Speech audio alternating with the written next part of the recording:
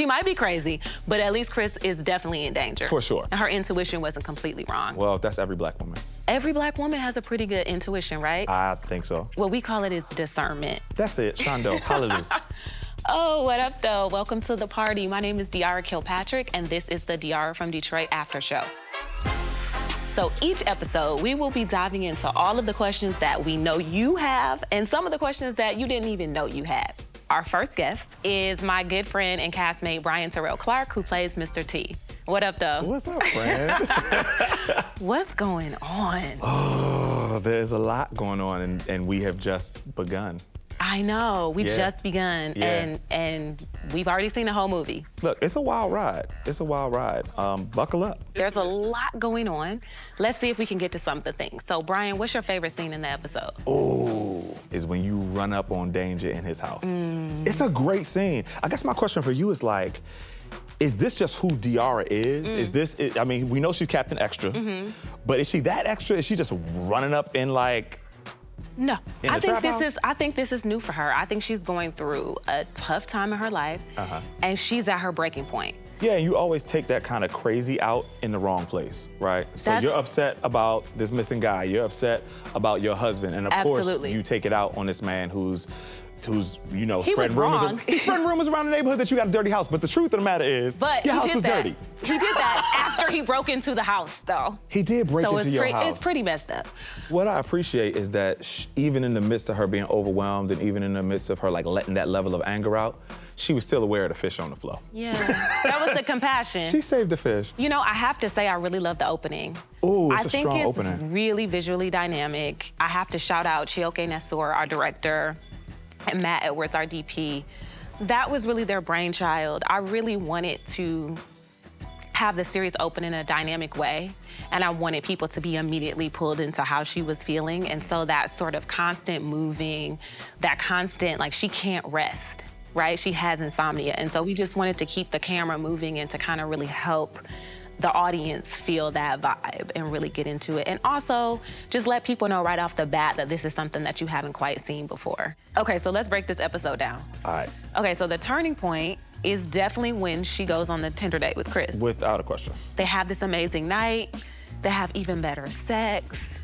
She's expecting the follow-up date to be amazing, and what happens? Ghosts. He ghosts her. Fully. No call, no text. No nothing. The rudeness, right? I mean, she don't really know this man. I just think it's okay to smash on the first date if that's what you want to do. You're grown, but setting expectations afterwards. Well, she has expectations aplenty, so she's like, I need to find him. She's going to track him down. Have you ever been ghosted? I've been ghosted one time in my entire life. Ooh. And you know what's crazy? It wasn't somebody I was dating. It was a friend. And I think that hits a little different.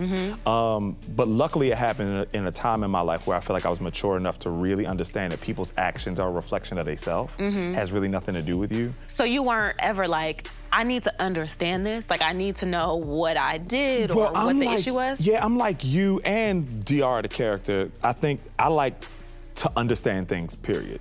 Right? I need some level of closure. The whole first act, she's kind of wallowing in her feelings. Very much so. And then she finds her power, and everything happens so quickly that she doesn't really have time to think it through. No, but she's good she's fast on her feet, which I appreciate. Of course, she's a Detroit girl. Yeah. So here's another question. Do you feel like there are different kinds of ghosting, or do you feel like it's all general? So there's ghosting occupationally, there's ghosting emotionally, there's ghosting spiritually, I feel like. There's different types of ghosting. It's all about communication, and anytime you stop communicating, that's ghosting to me. Yeah, okay. We've solved your problems, you're welcome. I have so many favorite lines from this first episode. What is your favorite line from this episode? I have a couple too, but I do love the sexy vagrant run. That's a thing for me. I feel like it was around the time Kanye's fashion line was really popping. I was like, we are really in a sexy vagrant moment. And I feel like it's different too as a dark-skinned woman.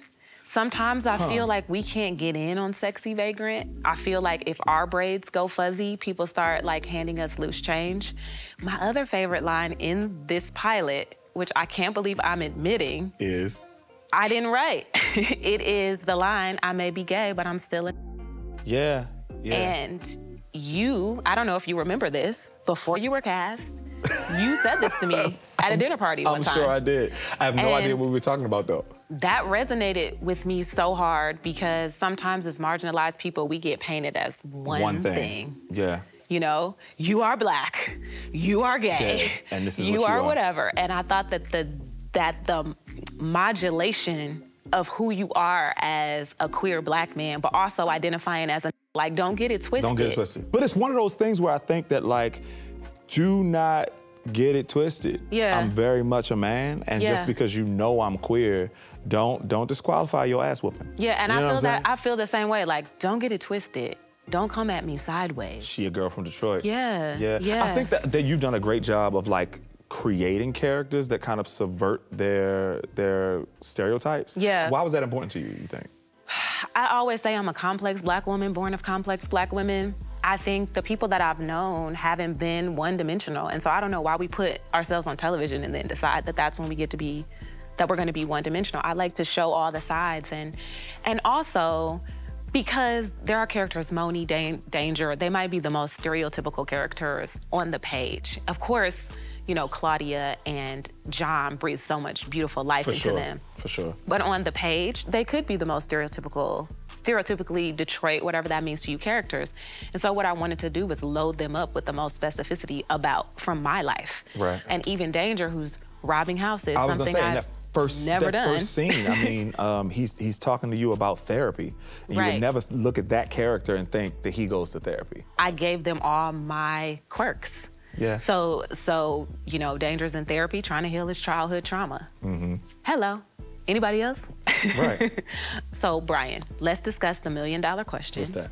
Do you think Chris ghosted her, or do you think that something else is going on? I mean, we saw the brother get thrown in a van at the end of this first episode. I think genuinely he has some connection to you, and I think we are literally about to go on the ride of these characters' lifetime. I mean, I think they're tapping into something that's a little above their regular lived lives. Mm-hmm. We're seeing the origin of people becoming like private investigators and like figuring out where this guy went. Mm-hmm. It was just supposed to be a date. And now we like looking for like a missing person. And does he feel the same way about Diarra that she feels about him?